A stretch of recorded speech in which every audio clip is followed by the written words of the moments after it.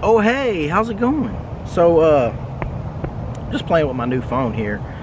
It is the Moto G7 Play. So yeah, I'm not like a huge phone person. I get a phone and I keep it for as long as I can. I just had to get a new phone a couple weeks ago, and it is the Moto G7 Play. Basically got it. I did a little bit of research on it.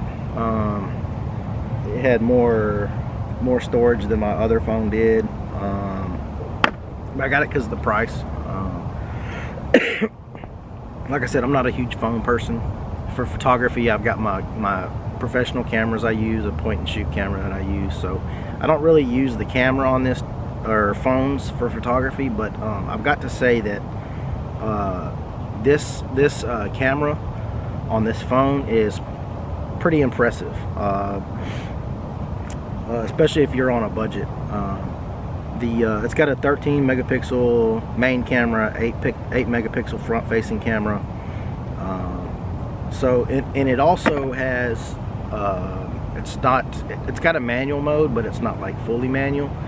It's basically shutter priority, so you can set your ISO, which is the sensor's sensitivity to light. So you can set the ISO, and then you can set the shutter speed, how fast the shutter opens and closes, and I guess it just picks the aperture for you, so you can get the correct exposure.